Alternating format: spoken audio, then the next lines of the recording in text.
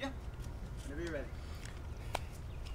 My name is Floco Torres. This is my buddy Justin Cutway, and we're gonna do a song off my new Porsche EP called 87 911.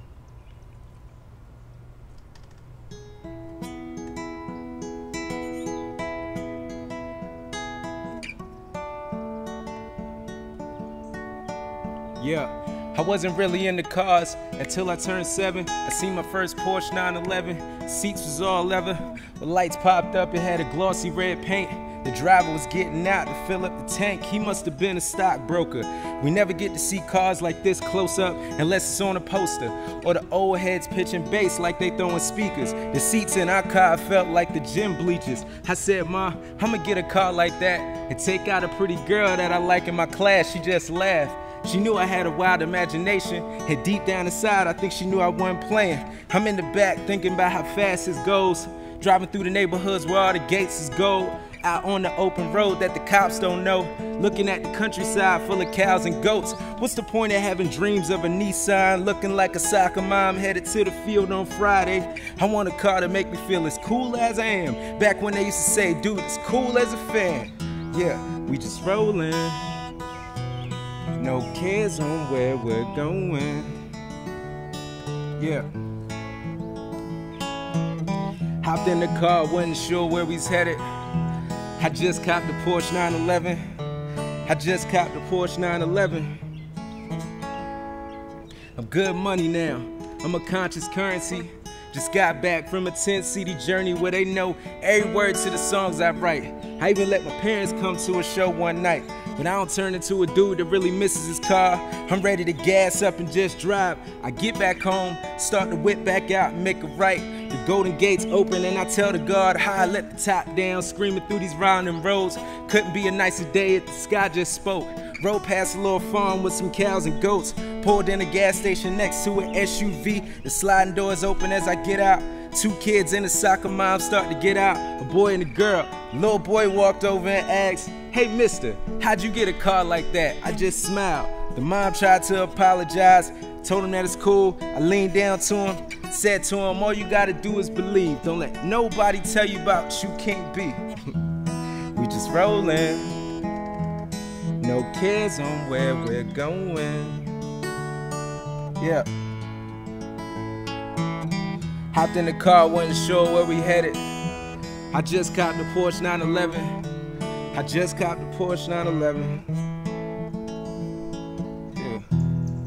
So you just played two songs. The first one was off of your yet to be released Porsche EP. Yeah. So let's talk about that one for a minute. First of all, when is that coming out? It's coming out this summer now. This summer? Yeah. Okay. The third or fourth different release time. So. Okay. How many releases do you have? Like how many? This is a quiz. The album thing is weird because what I consider albums, people don't consider albums. Well, sure, just releases. Yeah. EPs, albums, mixtapes. Actually, not that many, like 20 something.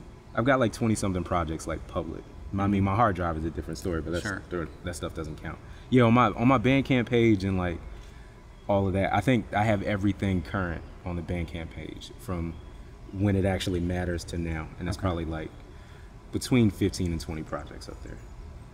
So. And then, of course, you have a bunch of other things.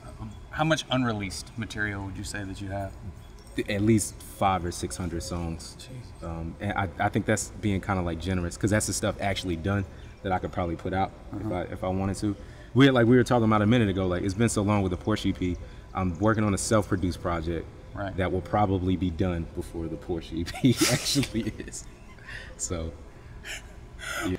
How do you stay inspired, and where do you get your motivation to continue to write and produce so much stuff?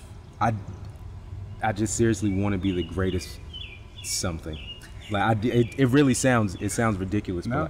But I want to be as great as possible, and I've never been able to be satisfied, which will probably be my downfall in the long run because I'll rap well into my 60s when I should have stopped 20 years earlier. But yeah, I'm chasing something that I don't really know what it is yet.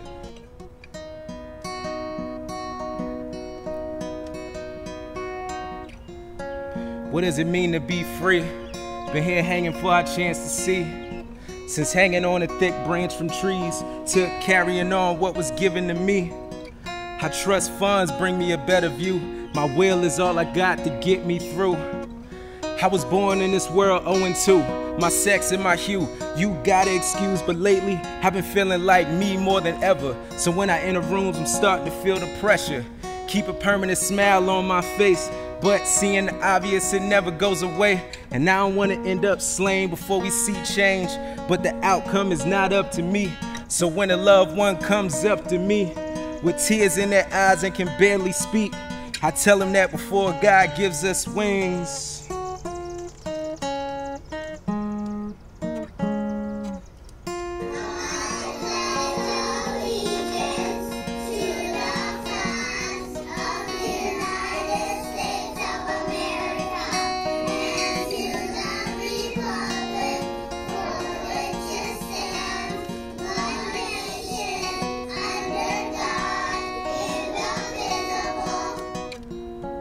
what does it mean to be free?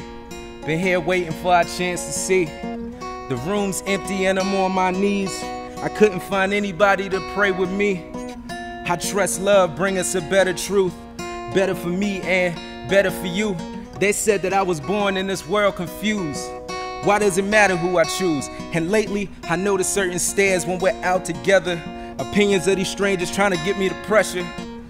Try to keep a smile on my face, but seeing the obvious, it never goes away. I don't want to have to lie feelings a lot to my family when I come home for Christmas. So when a loved one comes up to me and doesn't feel like they can truly be, I tell them that before God gives us wings.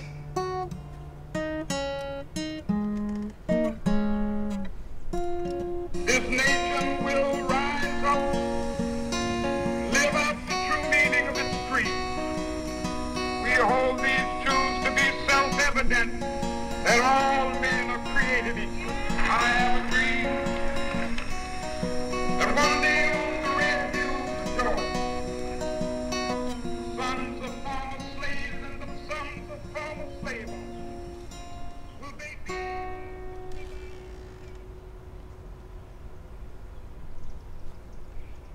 Yeah. Thanks, guys. You can do that.